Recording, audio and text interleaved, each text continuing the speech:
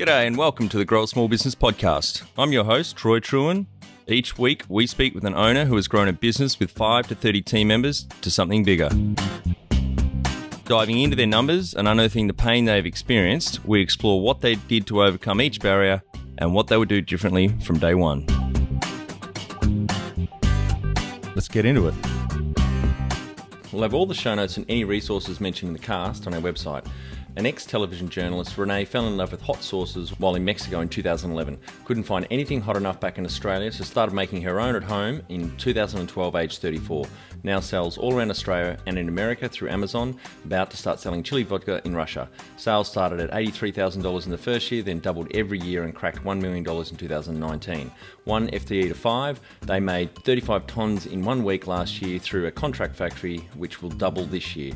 Initially self-funded, started dipping into the mortgage, did a KickStarter pre-sales crowdfund in 2015 to sell $200,000 of hot sauce, and last year took on angel investors, who then suggested an equity crowdfund. In mid-2020, raised $2 million from a crowdfund, approached 2 great mentors, very successful female business owners, felt she'd succeeded when, made a bottle of vodka with shit the bed on it, and raised $2 million in a crowdfund. Hardest thing about growing a small business is finding customers when you have no budget. What Renae would tell herself on day one of starting out is, this is going to be huge, but only if you have fun and laugh the whole time and don't take it too seriously. In episode 30, Patrick shares how the distillery was sold 4 times, grew from 4 FTE to 23, and won Best Single Malt in the World in 2014, the first distillery outside Scotland, Ireland or Japan. Welcome everyone. Today I'm interviewing Renae Bunster from Bunster's Hot Sauce, and you're based in Broome, beautiful Western Australia. Thanks for your time today, Renae. G'day. Thanks for having me, Troy. Let's let the audience how we know each other. So we both know Liam Doyle, who I sit on the advisory board of Old Young's Distillery in the Swan Valley in Western Australia. And he put us in touch, thought you might be interested in coming on the show. He's a mover and a shaker, that Liam. He is. A lovely bloke too. Yeah, he is. Well, tell our audience a bit about your business, what it does and how it makes money. Well, we make money mainly, honestly, the lion's share of it is a product called Shit the Bed. It is a hot sauce that, as soon as people see the words on the bottle, they're like, I know what that hot sauce, I know what that's going to do to me. And they want it. They want to shit the bed. So that's our flagship sauce. And we have a barbecue sauce. It's got no heat in it. A weaker sauce that's for every normal person, then Shit the Bed, then a really hot one. And we've now got a vodka. We now have Shit the Bed vodka as well. Great. And how did you start out? Okay. I went on a holiday to Mexico and Central America, and I'd never even eaten chili sauce before. But I got addicted to it. I got addicted to all these beautiful, colourful little bottles, and I'd read the Spanish on the back. And so I came back from this holiday back to Perth. This was in 2011, just addicted to hot sauce. I needed to put chili on everything. So I bought all the hot sauces and they weren't good enough. So I actually had to get in the kitchen and make my own, just to be able to have a decent hot sauce. And friends would come over. And I also had a really big house, and I rented out the rooms to FIFOs.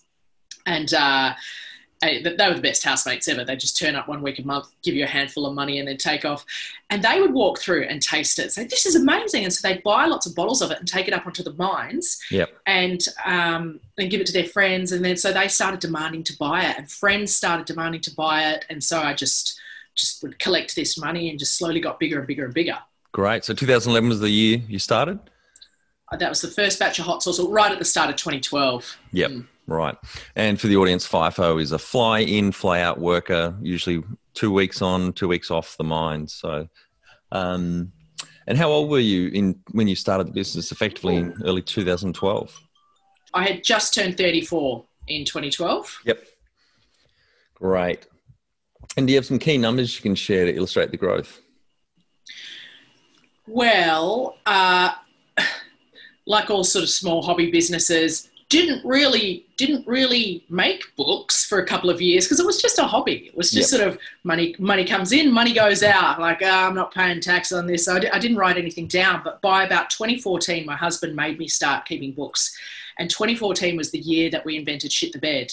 And so we went from 83 grand, and then it's pretty much doubled every year. Wow. To get us up to doing just over $1 million in the last year.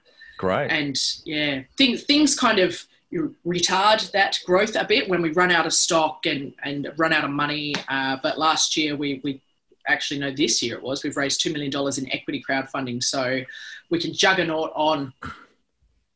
Yeah, even before Liam suggested you come on the cast, I did see a crowdfund raise a few months ago and was very impressed by how it went. We'll talk about that in a minute, I guess, in funding. But to also help illustrate the growth, maybe talk about the number of full-time equivalents. So it was yourself starting out full-time, and what are you up to now? Yeah, that's really interesting. I have to scratch my head to try and remember. I'd say we'd be at about 5 full-time equivalents, but there's only about 3 of us who are officially full-time, which is me, my husband, and a VA who's a jack of all trades.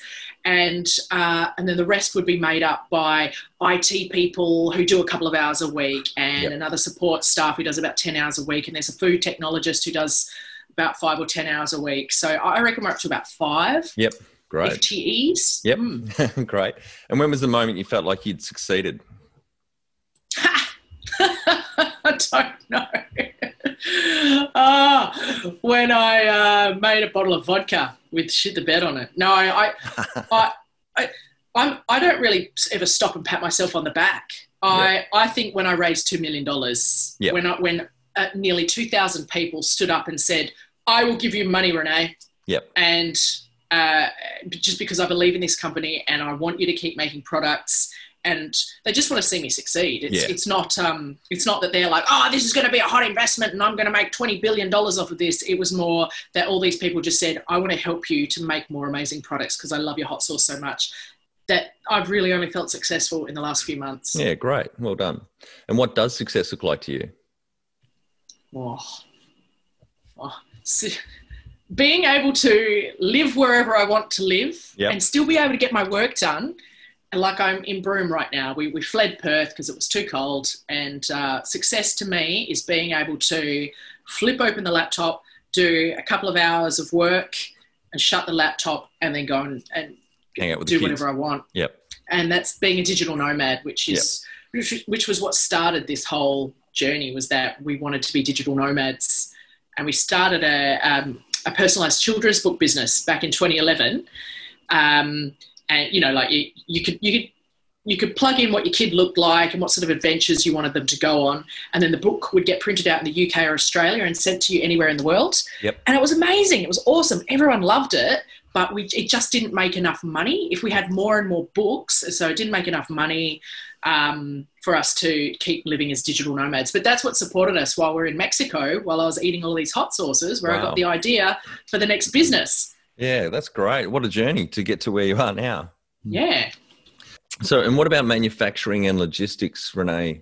Who makes the hot sauce and how do you get it in people's kitchens? Yeah. Everybody wants to know this. That's everyone's first question is, do you make it at home yourself? Yep. Do you grow the chilies? It's like, I've got a small backyard. Yeah. I can't cook that fast. No, we have a factory and it's called contract filling. So you go there, or contract manufacturing, or co-man. Yep. You go there for about a week, a year, or a week, a couple of times a year, and you just hire the factory and they just pump out our sauce the whole time. So then we wash our hands at the factory. We don't have to look after that anymore. You know, they take a cut per bottle. That's how it works out. Yep. And then it goes to the 3PL, to another warehouse where they will either send the shipping containers to America or the UK, and they do fulfill all the orders or send it to Amazon.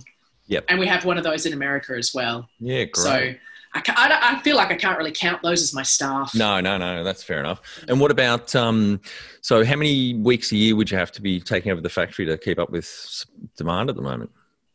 Oh, well, last year it was 1 week, and that was a huge week. We did 35 tons. So that sort of lasted us most of this year. But now we're going to have to do 2 weeks. And then next year we already have about 2 weeks booked in. Yep. So it's going up. What a fantastic model, though. You don't have all that infrastructure yourself. You can just take over the show 1 or 2, 3 weeks a year, whatever you need. That's very flexible. It's great. Yeah. Well, everyone says, "Oh, what were you raising the money for? Are you going to build a factory?" It's like, then you got to have staff. You pay rent. You know, you've got this depreciating asset. Yep. If you're not running the line 24/7, you're losing money. Exactly. That's right. The only hot sauces that need a factory are like Tabasco and Sriracha. Yeah, exactly. Yeah, no, it's very smart, Renae. And out of interest, is it in WA, I assume? It's close. No, it's in Victoria. Okay. Because, and everyone's like, you should make it in Western Australia. What people don't understand is all the food is grown in Victoria and New South Wales. And so we just sort of truck it a few hundred metres up the road, process it there, and then the finished sauce goes out. And the majority of people live in the eastern states. So makes sense. We don't want to truck it all across the Nullarbor, cook it here, and then have to truck it all back. Yeah. For those that don't know Australia that well, the Nullarbor is a fucking long and hot, dusty road at the southern part of the mainland. So you don't want to be driving over it. Imagine Perth's like LA, and over in Florida is where everybody lives. Yeah. And imagine just having to truck everything over to LA to cook it just to truck it back again. That's a good way to explain it. Perth is the most remote capital city in the world. Yeah. All right, we'll get back onto the track then. Number one thing you'd recommend in marketing a fast-growing business? Oh, definitely social media. Definitely social media, and you've got to stay on top of the trends on social media. So I've like an old war veteran. I can remember the YouTube adpocalypse 2017 where everybody's views got cut in 2017. And so that was going well, but then YouTube tanked. So then I had to start focusing on Facebook and Instagram more. So the free channels, Facebook, YouTube, Instagram. And I think now it's all about influencers, but it's about genuine influencers. You know, none of these like, we went through that fake influencer phrase, and everybody I got really turned off by the word influencer, but now you look at your feed and you see people you trust and love, and they go, oh man, I love this hot sauce. So yeah, we're finding people like that now. Yeah, I interviewed. I interviewed a friend of mine. Yeah, great socials. I interviewed a friend of mine, Tim Palmieri, on the cast really early on, and he and his wife Beck created a company called Flat Tummy Tea in 2013, and then 3 years later, they sold out for $10 million. I did, by the way, Renae, say to Tim when I met him after sitting on a business panel competition and they came second, I said, Tim, happy to having a beer afterwards. Grab a beer once a month if you want. And I've made a shit ton of mistakes in small business. If I can help you avoid any of them, that if you're interested, but I will let you know, I don't believe in your business, don't believe in your product, I don't think it's going to work. And how wrong was I? Did you say that before the flat tummy tea? Oh, well, I'm a very direct person. I speak my mind. Then no, I didn't want him to, catch up with me and know that I wasn't really agreeing with their product and what they were doing, or that it was going to work. So, but it worked out well, and we caught up every month until they moved to Fremantle, actually, over your way. So because they started in Tasmania. I'm all across them. I'm all over it. They started in Tasmania, then they came to Perth because we managed to pick up someone who worked for them in their boiler room. Right. You know, like the Wolf of Wall Street. Remember Wolf of Wall Street? How they're all just like, smile and dial, bitches. Always be closing. They had a boiler room like that. Of people just finding influencers, and it was so easy for them because it's a flat tummy tea. It's a detox tea. It basically gives you diarrhea and you lose a bit of weight, from what I can gather. And so it was very easy for them to just find all of these Fitspo, hashtag gratitude it was very easy, and they were the first people doing it, and they killed it. And so I've actually poached someone who was doing that for them. Yeah, she's in Perth. Yeah, so I have a monthly beer meet up here in Hobart, and last couple of weeks ago, Tim spoke at the last one. We get someone to speak TED Talk style for 15, 20 minutes, and his topic was influencer marketing. And the big question was, is it still relevant today? Because he's got a lot of experience with it early on, but they really got into influence marketing just before it became big. So end of 2013, they got into it. They were working with the Kardashians over the year, couple of years, etc. And his point, going back to where we started on this rabbit hole, was his point was, yes, the value of influencer marketing is like quadrupled or grown fivefold since they sold out 5 years ago. So it's being used, and the returns are even better now. But the caveat he said is exactly what you just said. It has to be an authentic influencer. They're the ones that are getting the real return. Yeah, there's so many fakes. Yes.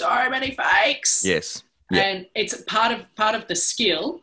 And this is what the chick that he trained has taught us, is it's spotting the real ones. It's being able to see through the engagement pods. Yep. Do you know what engagement pods are? No. It's a disgusting, murky little world where, say, I'm like a mummy blogger. I've got a mummy brand of clothing, for kiddies. And I make friends with all these other women who have similar businesses, and there's some app, and whenever I post, they all come over and like it and comment, just say, "Oh, this is amazing. This is so darling." And it's meant to boost up in the algorithm. And Instagram has really cracked down on this sort of thing, but you still see it going on. It's like, hang on a minute. How come the same person comments the same banal bullshit on every single one of your photos? What's going on here? Yep. Yeah, no, look, I agree with you. Back to the original question, social media is so important in marketing. It's something I'm really getting into these days, and I think it's great for a small business to look into. Because it's free. It's absolutely free. Yeah. And so the reason, a lot of our success, the reason why I have a business today is because of all the free marketing and help that I've had from social media. And the way that I got here was because I released this product called Shit the Bed. It attracted all these people who are immature and love a poo joke to my page. Yeah. And so that told me what these people want. So I just started posting, poo jokes and dick memes and just like immature things. Yep. And they love it. Because I found a tribe of people. That's great. It also speaks to the power of branding, naming your products wisely or, in a smart and genius manner like that. Let's talk about funding your business before we get into the crowdfunding, which I'm really keen to talk a lot about. How did you fund the growth of the business up until that crowdfund raise a few months ago? The business was basically funded by itself. Yep. And whatever I could pull out of my pocket up until 2015. And then 2015, we started dipping into our mortgage. So self-funded or wages. And just, I wasn't really getting paid. My husband was still working, so he was supporting me. It was funding itself, dipped into the mortgage. We took on angel investors last year. We got some angel investors, got about 700K. And I'll never forget the meeting where we sat down with them, like the money, these are from the Perth Angels. They're a bunch of legends. And we showed them all of our debts and things. And it was not pretty. It was like 3 different credit cards, this much, director loans from this. It was a bloody mess. There was a business loan. Like we basically had as much as we could get. And we were just so embarrassed. And they said, we see this all the time. Yes. This is just the reality of a small business. You just get maxed out. Yeah. And we waited till the last possible minute to go to Angels and say, can we have some money? And so we went to Angels, and then we spent all of that money. I was like, because paying off debts, actually, they weren't that keen on paying off the debts. No, they wanted us typically to use the money. They wanted us to use the money for growth. So we did, and we cooked all of this sauce and did all this marketing. And so this year, but we decided we just needed more runway. Yep. So then we did the equity crowdfunding this year. Yep. Great. Well, just before we get on to that, no other bank finance apart from the mortgage or grants? No, we get the Export Market Development Grant as sort of a refund every year. Yep. But no, we haven't been given any massive handshakes from the government. Yep. I should probably call them. There's probably like a COVID grant I should get on top of. Yeah, I reckon there would be quite a lot out there at the moment. They're trying to obviously stimulate the economy with a lot of spending. So I reckon, have a look. Yeah, especially R&D. Yes. Oh, definitely R&D. You know about the R&D tax rebate. Yeah. Have you looked at the export finance loan? No, what's that one? I'll send you the link. They'll loan you money, say, for 6 months. I'm just putting it on my list here. All right, well, let's get on to the crowdfunding. Really keen on this. We raised 700 grand New Zealand at the end of 2018 for the New Zealand Whiskey Collection over there on the Pledge Me platform. You guys use Birchall. Very keen to firstly hear what gave you the idea to get into the crowdfund. How much work did you put into it, and what was your overall experience?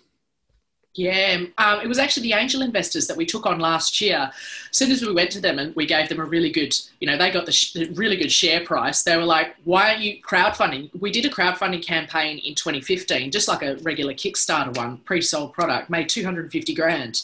Yep. And that was just off the back of the brand and this amazing product. So the angels just kept saying, do an equity crowdfund, and you will solve all of your money issues. And they were absolutely correct. So, that's a good point, because in Australia, you could only do equity crowdfund from 2018. New Zealand, it came in 2014, I think. But before that, in 2018, in Australia, you could do other crowdfund, which is what you just mentioned, pre-sales, which is they don't get any equity, but they pledge to say, I will buy a product when it's ready. and you get $500,000 in orders, or $250,000 in your case. And then when the fund closes, off you go and make the product and ship it and get that money in. Yeah, that was we sort of like baby steps as far as crowdfunding goes. Pre-selling product, baby steps. Yep. And it was really nice to do this campaign because it was like, this isn't our first rodeo; it's our second. Yep. Right. Yeah. So the angels said, "Yep, now try equity crowdfunding." Yep. Yeah, it was so much work, honestly, so much more work than getting angel investors. Angel investors is basically like going to your mum and dad and saying, "Can I have some money?" And they go, "Yeah, here you go." You know, they do all the DD and. But as you know, there's plenty of other benefits from raising through a crowd. You've got brand ambassadors. You've also got an active sales channel. I went and spoke with the guys at Parrot Dog Brewing in Wellington, New Zealand before we did our raise. And they got 813 shareholders for their $2 million they raised in 43 hours, I think. That was the new record set at the time. And yeah, and I asked, isn't that a fucking pain in the ass, all those shareholders and the communication? And they said, no, it's not that bad. And we get brand ambassadors around New Zealand talking about our beer, telling us where we're not stocked or it doesn't look good, etc. And secondly, we've now got a new sales channel, our shareholders, and that's doing really well for them. The AGM every year, it's a big piss up, and it's profitable for them. Wow, I would love that's one thing I wish I could have, some kind of party with all my shareholders, but they're all over the world. Yep. We even picked up some in America. Yeah, absolutely. That is the biggest thing there, brand ambassadors. The best thing about the crowdfunding campaign was the fact that I had 4,000 people who had a heap of sauce and they went and gave it away or told their friends or just said, hey, look at this, because it's people will always share or talk about something that makes them look funny or cool or interesting, and a bottle of shit the bed makes everyone look amazing. Absolutely. It's got a bit of virality about it too. Yeah. Absolutely. Well, like Liam is, I don't know if this is, I'm allowed to say this, but Liam invested in my company and he's talking about it. He's doing it. And so I've got all of these frothing, rabid shit, about 2,000 now. Yeah, great. So 2,000, you raised 2 million. So the average investment was about $1,000. Yeah, it was actually. Yep. Yeah. Great. Anything else on the crowdfunding experience? Okay. So I was going to get to this. It is so much work to run an equity crowdfunding campaign. Yeah. And I've had a few people ask me since, they say, oh, you've raised $2 million. That looks fun and easy. Can I do that? And they've gone to Birchall, and Birchall has actually knocked people back and just said, no, you're not, so even if you can be accepted to do an equity crowdfunding campaign, the offer document, the shares, all the paperwork that I didn't touch. But what I concentrated on was the pitch video and how to sell. Yeah, thank you. How to sell this to people. Yeah. And so this is where all of my background, before I turned 34 and started making hot sauce, I was a television journalist, and my job was communication and online communication. So all of that came into play when creating this video, to just break it down and explain it to people without big words and jargon, and just say, look, hot sauce comes in, hot sauce goes out, can't make more sauce. Yep. Need more money from you if you want more good stuff like hot sauce, like vodka. Yep. And it's not being, rude, but when you're a television journalist, your job is to dumb down the news and make it easily understood by people who are just sitting there at home having a beer. Yep. And so that was what I had to do with the crowdfunding video. Yeah, great. And I did want to ask, I'm really keen to hear how you got two such big hitters, very successful two business people in Australia, Janine Ellis from Boost Juice and Carolyn, last name? Cresswell. Carolyn Cresswell from Carmen Cereals. There we go, Peter. Thank you. Yeah. So how'd that come about?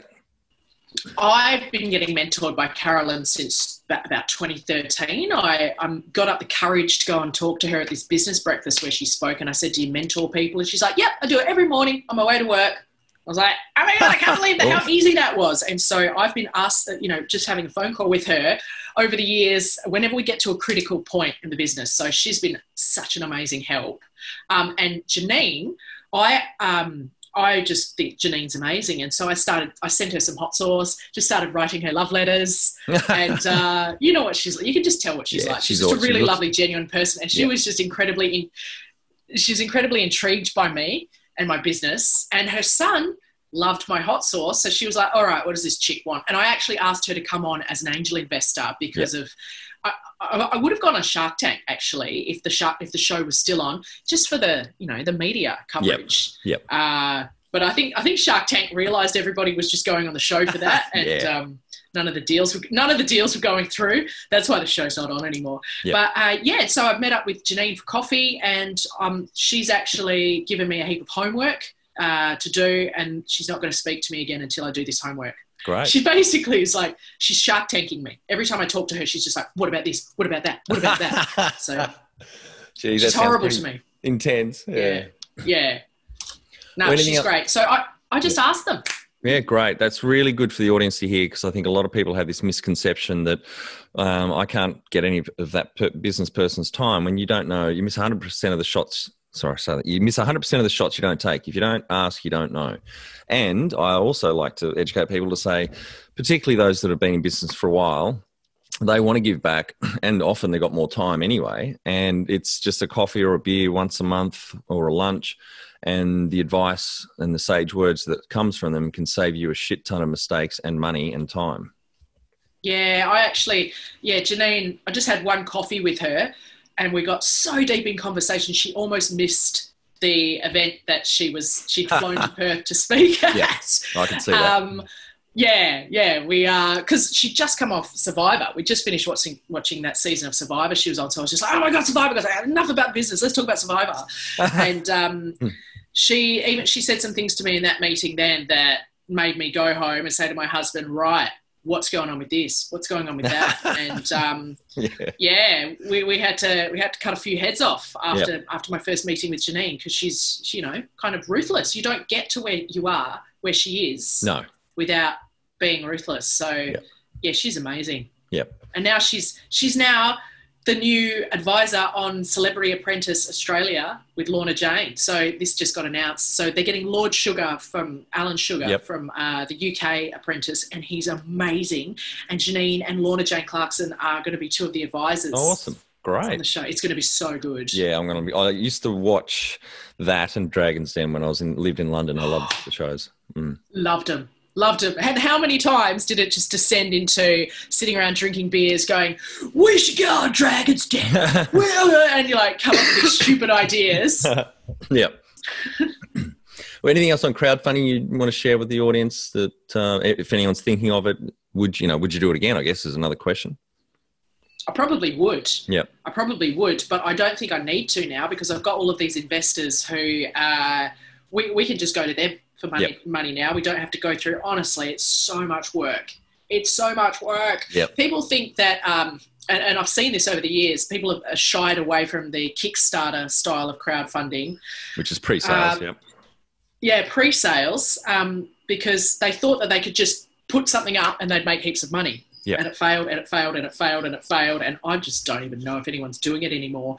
But then when equity crowdfunding came in, you have to do so much work. Platforms like Virtual and Equitize, they're not going to they're not going to host you if you're not airtight, if you're not a good prospect, because everybody wants to make their cut.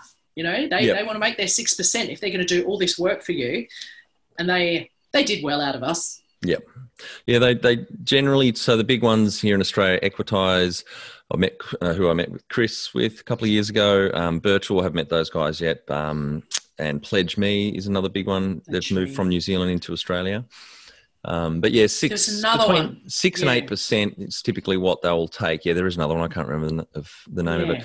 The hidden costs of getting all your legals, your accounting, your numbers. You've got to put your numbers out there publicly, obviously. Oh, yeah. Branding, marketing, there's another cost there apart from that 6 to 8% of whatever you raise. If you get over your minimum raise, the platform will take that, but there's those other costs to it.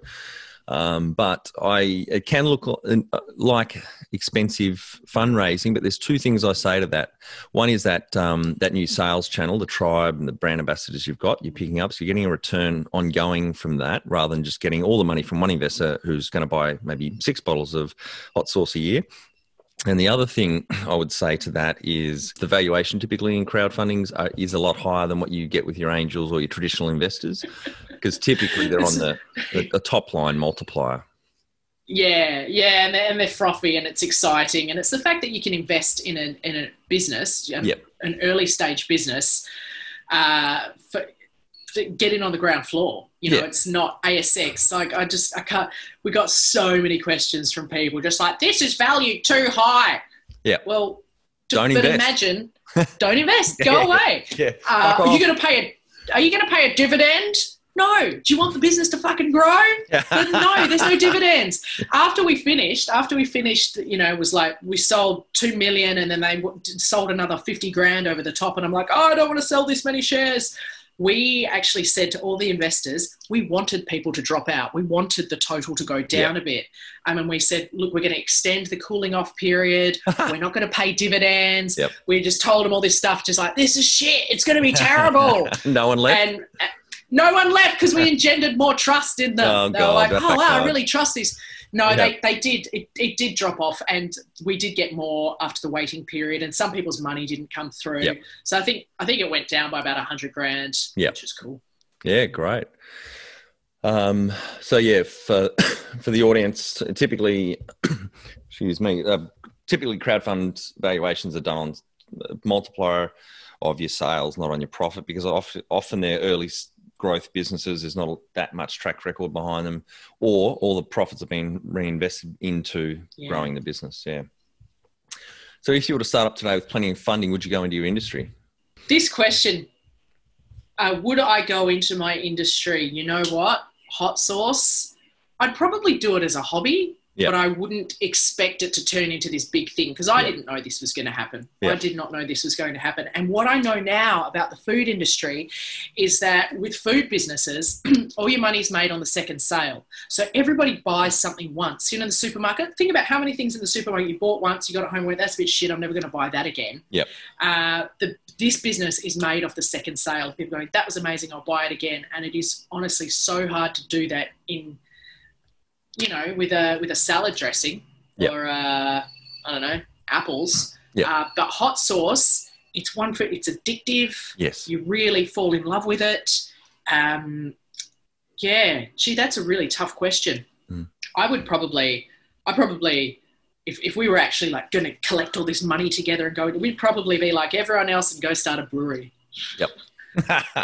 We'll just end up drunk and rich in a brewery, you know. Well, I sit on a craft brewery board and a distillery board, so I'm in a pretty happy place. Yeah, awesome. So obviously you sell in Australia. Where else do you sell your sauce? Yeah, we sell our sauce in Australia and America. They're our two biggest markets, and then it would be the UK. We've got to go over there buying heaps. And we've actually just done a huge order over to Europe. So that's going to bump up UK and Europe. We're in Hong Kong. Hong Kong's going really well. Great. And Singapore as well. Awesome. They're the ones who are buying like loads of it. But from Amazon America, people all over the world can buy it. They just have to pay a lot of shipping.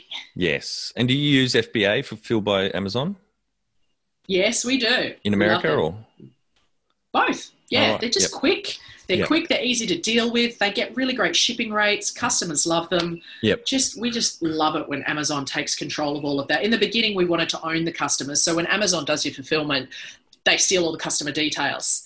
And we wanted to avoid that for as long as possible. But now we're at the point where we're like, nah, you guys can have them. It's cool. So for the audience, and correct me if I'm wrong here, Fulfilled by Amazon is their warehousing, a 3PL, third-party logistics operations. So they warehouse your source. An order comes in, whether it's on Amazon or from another source. Sorry, that's a really bad choice of words. So is it only for Amazon orders they ship, or just Amazon? Yeah, right, we still have our own website and our own warehouse for our own orders. So we've got our feet in both ponds at the moment. So maybe cut that last bit there, Peter, because FBA Fulfilled by Amazon is they can be your 3PL, and so they'll ship orders even if they're not ordered through Amazon. So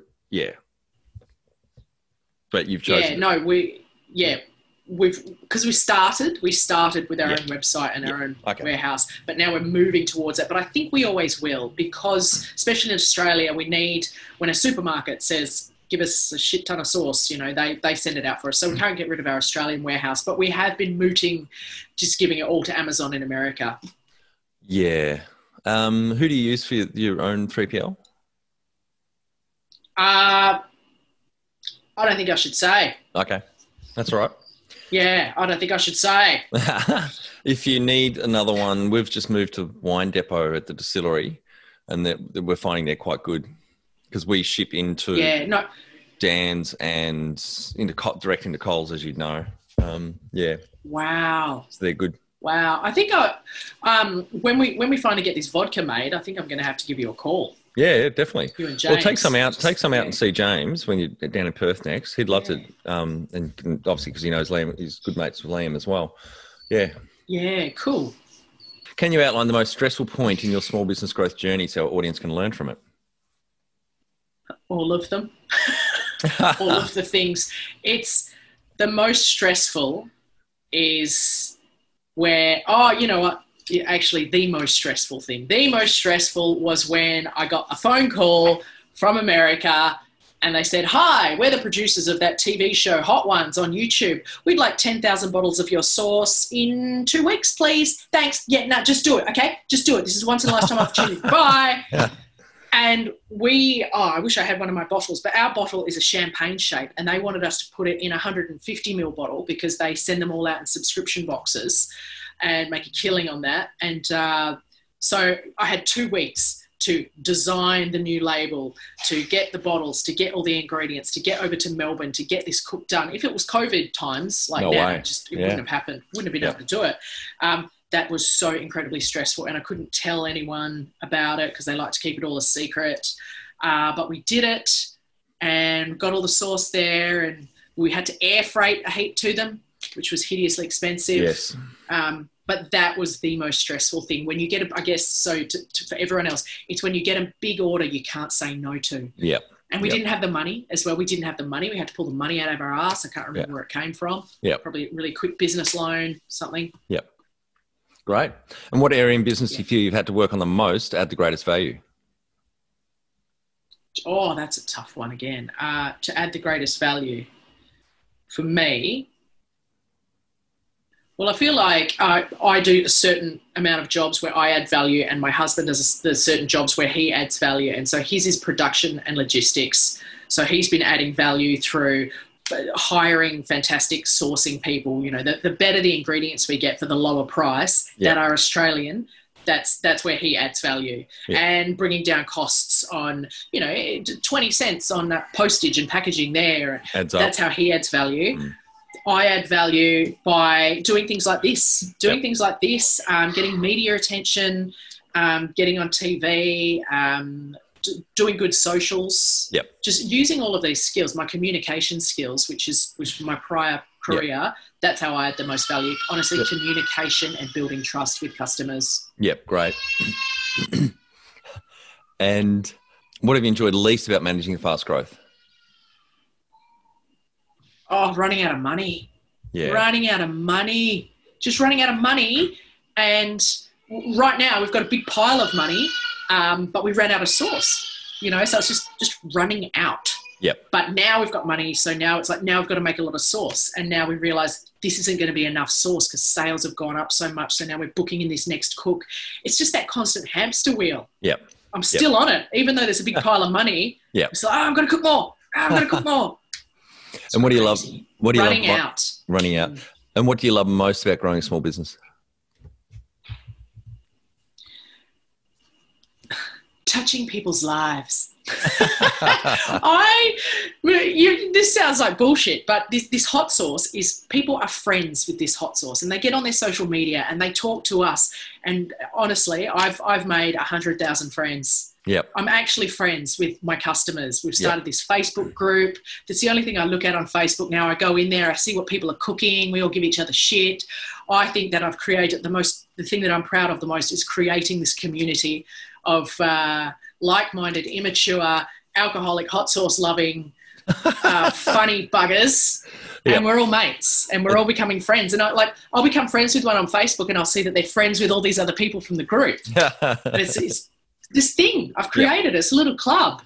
I love that. And what's been the biggest mindset shift for you in your small business growth journey? I think the biggest mindset shift for me was when we went to the angel investors for the first time last year, and I had to, we had to put it all out there. It's like, what's that Renee Zellweger? I'm just a girl standing in front of a boy asking him to love me. It was like that. I had to stand there in front of these people and say, here's what I've got to offer. I think it was Julia Roberts in Notting Hill with Hugh Grant.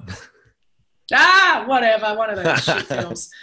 But they're all good movies, aren't they? They are great, Yeah, it was Julia Roberts. So really, being vulnerable and with your numbers and your weaknesses and what your fuck ups. Yes, absolutely. Going, look, I know it looks like a bit of a turd, but we're set for big things, and that's even this equity crowdfund. One out of every. We had one person who was like, this is a fucking turd. Look at this, look at this, look at this. Because he wanted that, he came from like a stockbroking mindset, and he just wanted to make a 10 bagger, 20 bagger. I want to 20x my money. And it's like, mate, that's not what this investment is about. Maybe in 10, 15 years that will happen, but it's just going to be slow growth, and we just need help and support and everybody to jump on board to get us there. But if you're going to look into it, it looks like a fucking turd on paper. But for me, so the mindset change for me was, everybody, I think that everybody wants to be part of this, and I'm going to put myself out there rather than just being me at home in my house with all of my money struggles and my supply issues and all the issues just at home. It's putting yourself out there. It's being Julia Roberts and just saying, love me. Yep. Is that a mindset shift? Yes, that is very much. It is. Yeah. Yeah. And what's the number one habit you think a small business owner needs to develop and maintain? I've got so many bad habits. I don't know. Bad habits. The habit.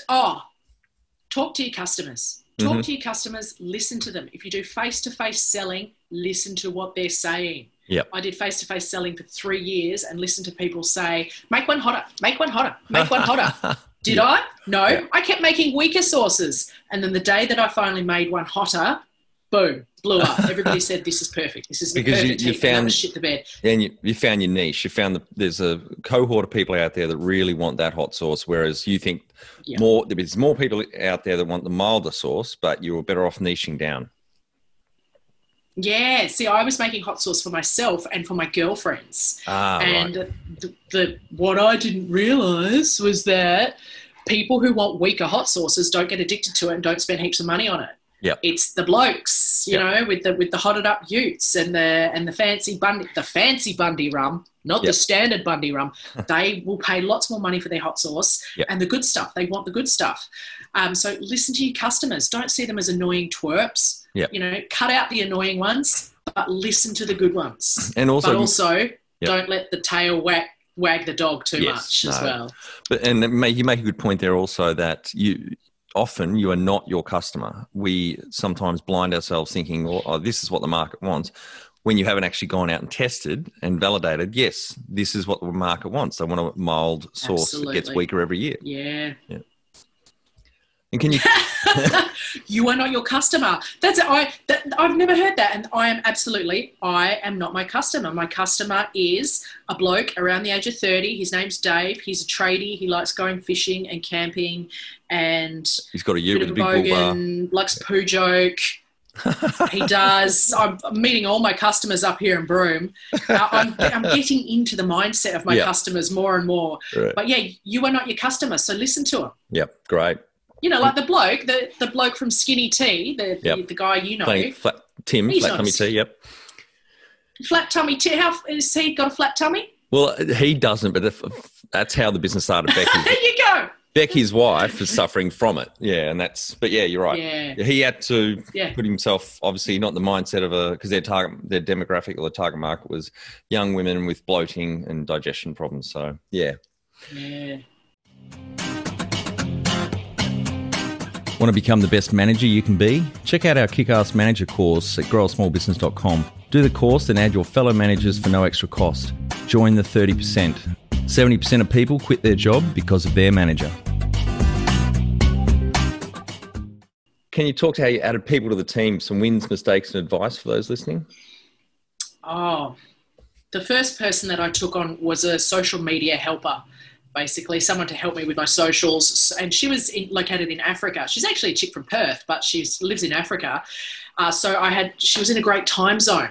Because my business has always, I've had massive interest from America, there's pretty much a 24-hour clock of where people are online chatting to me.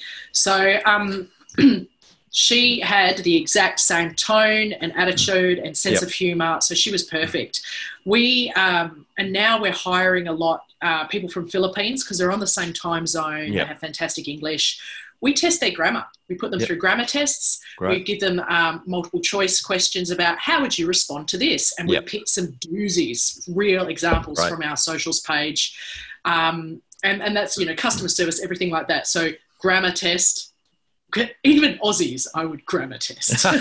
And just if multiple choice, it's like quiz. There's all this paperwork and only a couple of people. So you might have 50 applicants, but only like 10 make it to this round and then another 3 to this round. And then there's a clear winner. Yeah. So we just make them do all these tests. And if they want the job, they'll do it. Yeah, great. What are some things you'd recommend to building a sustainable and kick-ass culture to help with the growth? Yeah. Sustainable and kick-ass culture. Well, what I used to like when I had a job was take us out for drinks. Yeah. Take us out for drinks. Have a Friday night, if you're all in the office, it's Friday afternoon, we buy everyone burritos. Yeah. We all go, once a month, we all go and get pissed or there's a carton. We bring in a carton at 3:00 on a Friday. Yeah. That's if you live in a drinking culture like Australia and London where I worked for many years. Sit down and just break some bread, crack a tinny with your team. That's a good advice. Don't make them sit through long, boring meetings or Zoom meetings. I did some volunteering at a radio station in Perth every Wednesday. Meeting time, and you could just see everyone go, oh, but I've got work. Oh, fucking meeting Wednesdays. And I sat through one of these meetings and I was like, seriously, this could have been an email. This could have been a 3-line email. Why did you waste our time? Because it's what we've always done. Yep. Don't be afraid to change things up. Stop wasting your staff's time. Yep. Let them get on with their job and buy them some beers. Yep. Good advice. Tell our audience how you've handled balance. Oh, balance of what? What balance? That's it. Working in the business before I had kids was great. I could go do yoga when I wanted. I could make the sauce when I wanted. I could do everything. But honestly, I've got a 1-year-old and a 5-year-old. Balance. What's that? They came in and ruined everything. I'd be doing fine if I didn't have kids right now. Yep. But it's so different. I see these people you follow on Instagram who you really look up to, and they're like, first thing in the morning, I wake up and I drink hot water with lemon. And then I write in my gratitude journal for 25 minutes. And then I do an hour of yoga. And then I do my gym. And I just look at these people and I'm like, you don't have kids, do you? You don't have any kids. Yeah. Fucking hate these people. It all goes out the window. Wait till you have kids. Yeah, exactly. And I swear that's why people who have kids tell you to have kids, because they just want to see that smile wiped off your face. Absolutely. I can relate to that. Both my daughter and I are sick at the moment, so that's just thrown a couple of spanners in our week. Yeah. But balance, honestly, if you don't have kids, oh, mate, just you have a choice to have balance. So just bloody choose it. Pick your time of the day, the thing that you like doing, whether it's your yoga, whether it's having a surf or a walk on the beach or your weekly beers with your mates. You have to slot that in and make sure you do it and enjoy it. Because if you're going to have kids, you lose it all. And how much professional development did you invest in yourself over the time? Oh, I wish I could do more. It's now that I realise, there's this big hole in my knowledge there that I need to go and do. But again, the bloody kids. But I could. And you know what? We've actually discussed. So unfortunately, my answer is it's a blank sheet right now. But I would definitely, I keep getting asked to do public speaking. Yep. And I think that I should go and do some development in that. That's like top of the list right now. Yep, that's great. The other thing I like to do is most of my professional development is while I'm on a bushwalk with my chocolate Labrador, so audio books or podcasts. Yeah. Oh, does that count? Yeah, I do that every day. Yeah. Yeah. I do that. Oh, God, audiobooks have changed my life. Yeah. Apart from Caroline and Janine, what about mentors and coaches? don't know if I call them mentors and coaches, but I am listening to friends a lot more who in their profession, they're really good at something and I need to know that. So my accountant friends, I've even got a nutcase friend who's a stockbroker who has just gives advice freely. So where I need to learn, I've just been picking the brains of friends who know. Oh my God, lawyers, they've come in very handy all of a sudden. Yes. Do you have a board of directors or advisors at the moment? I think it's just me. Yeah, the board of directors is just me and Jamie Davison. And he is one of these accountants. He runs his own accounting firm, Carbon Group. And he's just a bloody legend. God, he pays for himself. He goes through our books. He froths over it. Like he'll go through our books and just go, oh, he found 16 grand the other day from something. So that would be my advice. Get a really good director on board who can add value. Yeah. All right, Renae, we're on to our final 5 questions. What do you think is the hardest thing in growing a small business? Finding customers. Finding customers when you don't have a budget. You got to work out how to do that. And favourite business book which has helped you the most? Oh, helped me the most.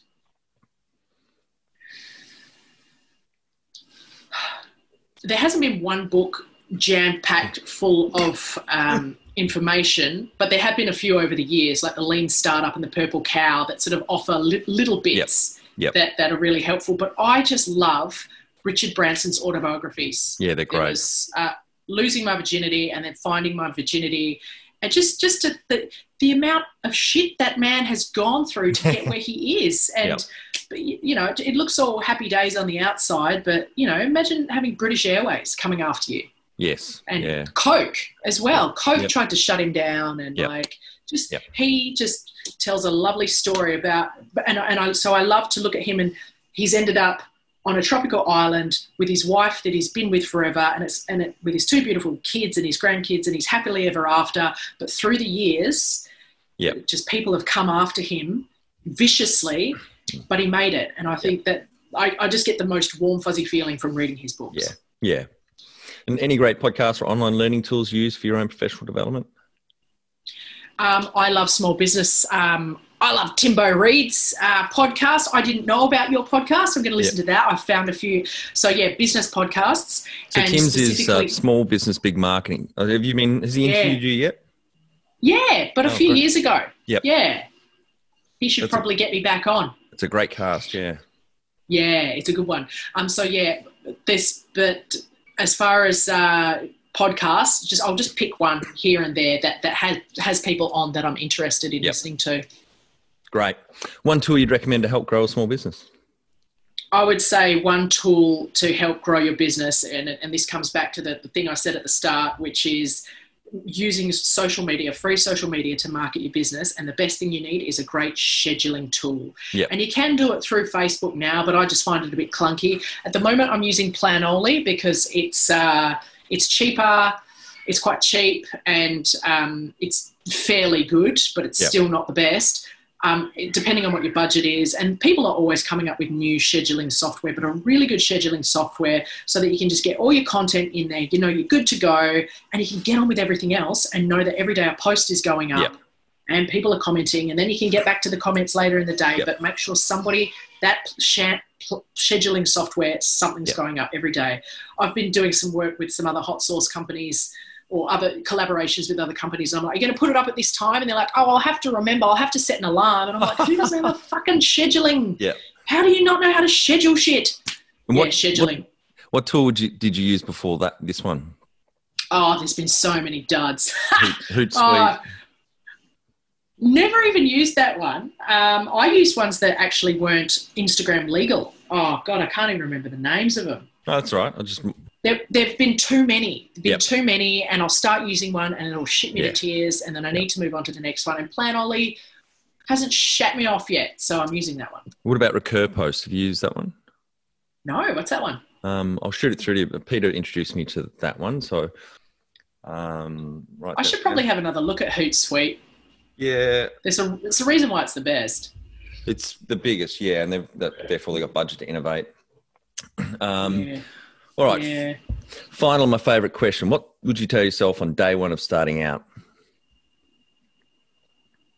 This is going to be huge, but only if you have fun and laugh the whole time and don't take it too seriously. Don't let anyone come in and tell you to be serious, don't do this, don't do that. Don't listen to them. Just keep cracking jokes and you'll get to you'll get to this top that you can't even imagine yet. Well, it sounds like that's exactly the journey you took, Renae. It sounds like it's been a lot of fun and phenomenal success in the last 8 years since you started out in the kitchen at home, and great success in your recent crowdfund. But even before that, getting to around $1 million, over $1 million in sales, a really passionate tribe following the business that's wonderful success to date, and wish you and your husband and the rest of the team all the success into the future. Thank you so much. And thank you for doing this podcast. No worries. It's such a great resource for small businesses. Thank you. I'm really enjoying it and getting a lot out of it.